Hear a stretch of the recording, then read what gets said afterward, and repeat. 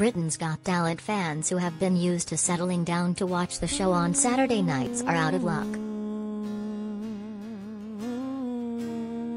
Simon Cowell's all-singing, all-dancing spectacular is taking the evening off tonight, ahead of tomorrow night's grand final. In its place, after Stephen Mulhern's In for a Penny, ITV are showing the movie Jurassic World: Fallen Kingdom for 2 hours. And Deck revealed last night that the show won't be back on air until Sunday as they wrapped up the last semi-final.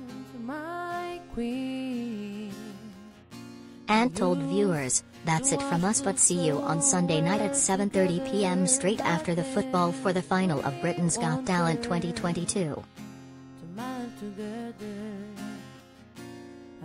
Deck added, "Plus, we've got a live performance from the cast of Sister Act, the musical. They're going to be here on Sunday." He added, pointing to the finalists, "These will all be here on Sunday, we'll be here on Sunday, hope you'll be here on Sunday." One fan, unable to get their BGT fix tonight, posted, "I'm so disappointed."